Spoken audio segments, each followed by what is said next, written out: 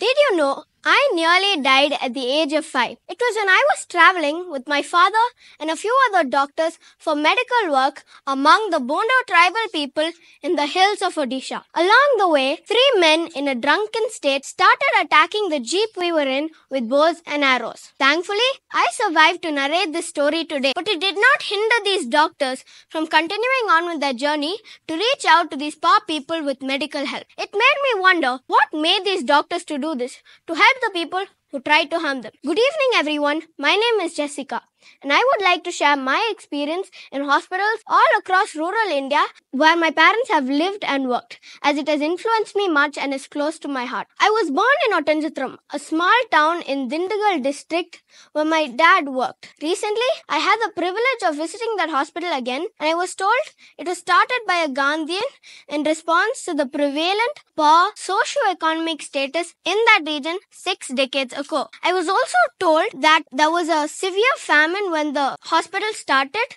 which caused people to eat sawdust to quench their hunger. Yes, sawdust. We then moved to a place called Lamtaput in southern Orissa, where I lived for the first 5 years of my life. My parents worked in a hospital which was built to serve the poor and marginalized tribal population in that region. According to the 2011 census, Odisha has 62 tribes and the tribal population is the 3rd largest in the country, housing 13 particularly vulnerable tribal groups. Loss of lives due to the killers, malaria and sickle cell disease is so common that I have not seen people cry much after the death of a loved one. Not to mention, I myself had cerebral malaria and survived by the grace of God. A big thanks to doctors who live and work in such hostile conditions. I also had the privilege of staying in Ranipet Hospital campus where my dad was employed. It was where the famous Dr. Ida Scudder spent her childhood. She later responded to the country's needs for medical education and service and established Christian Medical College Velar. Throughout my journey through different hospitals, I noticed a common thread connecting them all. They all had the same purpose: to serve the downtrodden and the marginalized, to give back the love and the care that their forefathers had received. A few years back, on a family trip to Munnar,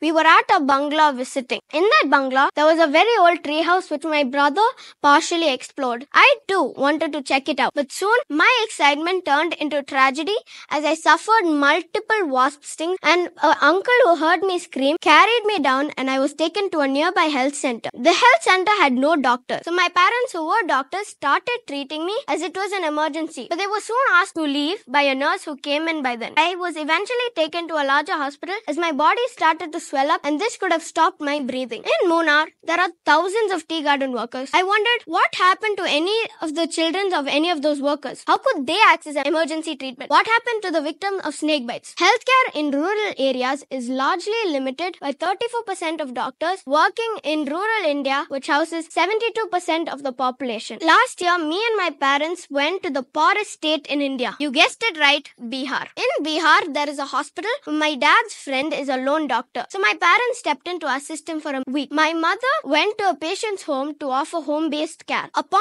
returning, she told me and my dad about the conditions of those people. She said in a family of 6, 3 children had died due to cancer, and the last child had a large tumor on the back of his neck, and that 20 to 30 people lived in one house where sanitation and hygiene is a distant dream. This really moved my heart, as children my age are suffering and dying just because they are poor and they can't afford healthcare. And those visionaries who came to Ranipet 200 years ago, to Vellore 100 years ago, to Ottanjatram 60 years ago, and to Orissa 30 years ago have put their lives on the line to bridge this gap by standing alongside the government to reach out to the unreached with affordable access to healthcare. Poverty is a major cause of ill health and a barrier in accessing healthcare. What is my response to this problem? Where can I start? God willing, I can become one of those doctors and go back to these places. But if that doesn't happen, what then? Will people hear my stories and be moved to start helping the people in rural areas? Many of my friends are not aware of the health scenario in rural India. So I will share with them my experiences and observation, and I will start a crowdfunding movement, and I will request them to do small autocrafts which I will sell online and buy essential equipment using the money. I will donate this equipment to remotely located hospitals which are resource poor. Will that be enough? Will small beginnings bring about any change? Hence, my appeal to the allied present here is to consider contributing generously towards the welfare of our own countrymen so that they can tide over crisis, especially when caught unaware with ill health. So please support my movement. Thank you.